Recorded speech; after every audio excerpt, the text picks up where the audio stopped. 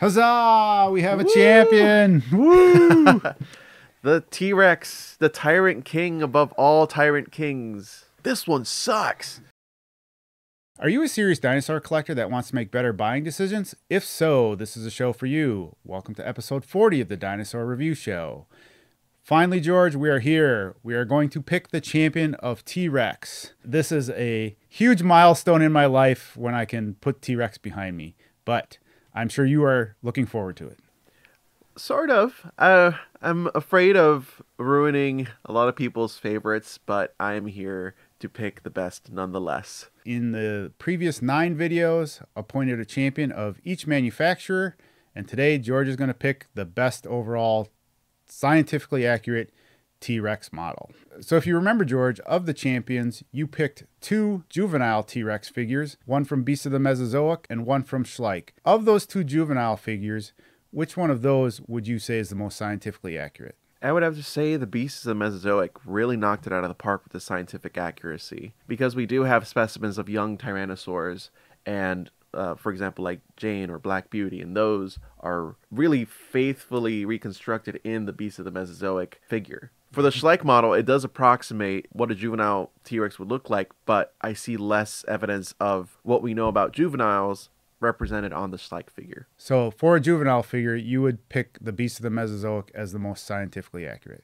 Correct. Now, just to throw a wrench into the works, George, PNSO created a baby T-Rex called Aaron that was very unique and special. If you could only add one young T-Rex, would you pick that PNSO model, or would you still go with the Beast of the Mesozoic's juvenile? Ooh, that's a tough question, because so far the youngest Tyrannosaur that we have found, there are no baby T-Rexes or T-Rex eggs found as of yet, but the youngest T-Rex found is estimated to be like a 2-year-old T-Rex, I think by the name of Chomper. I don't feel confident enough to add that to my collection, knowing that there's still so much we don't know about baby T-Rexes, so I'm going to have to go with what we do know with the Beast of the Mesozoic model. Okay, so for a non-adult T-Rex, George would add the Beast of the Mesozoic juvenile T-Rex to his collection. Okay, George, that was the easy part.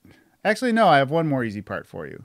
Oh, thank goodness. Of the champions that you picked from the manufacturer, there were 2 models that were feathered T-Rexes. Which of those 2 feathered T-Rexes would you consider the most scientifically accurate? Oof. This is difficult because we don't have much evidence for feathers on T-Rex aside from relatives like Eutyrannus that were found with feather and tegumentary structures on their skin. I think we're going to have to kind of go out and say that the Dinodana feathered T-Rex has a more realistic feather texture, similar to that of emus, ostriches, and rheas, than the other T-Rex. And I would have to say, as for natural coloration, that one is more in line with what we see in most animals. So I'm going to have to pick the Dinodana T-Rex. So from a scientific standpoint, is there any way that you could pick a feathered T-Rex as the overall champion at this point in time? Probably not. Mostly because we do have skin impressions preserved from T-Rex on a couple of specimens, but none of them show those feathers. Now, there is the argument that feathers are only preserved in certain types of sediment, and that the T-Rex skin specimens didn't have that kind of fine sediment that would preserve the feathers.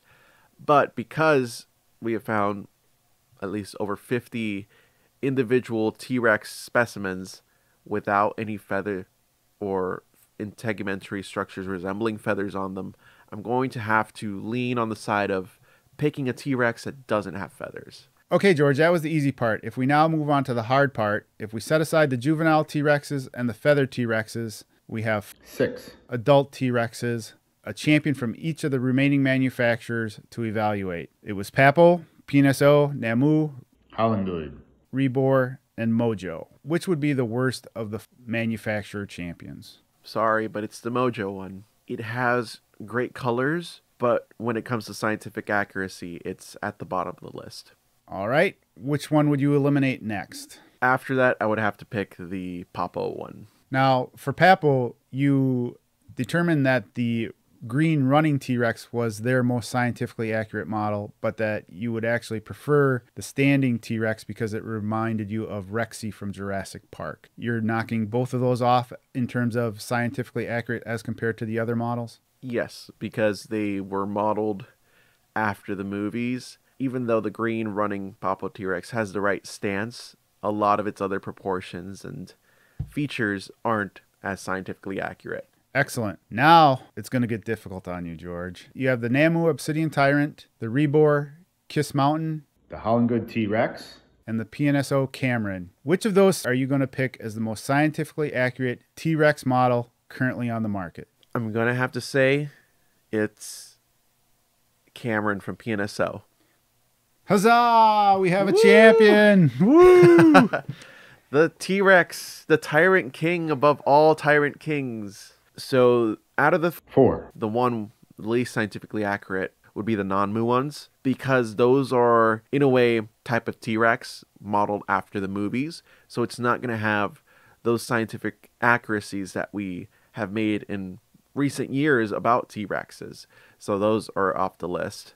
I would say that the Hollow Good T-Rexes definitely rank above the non-Mu.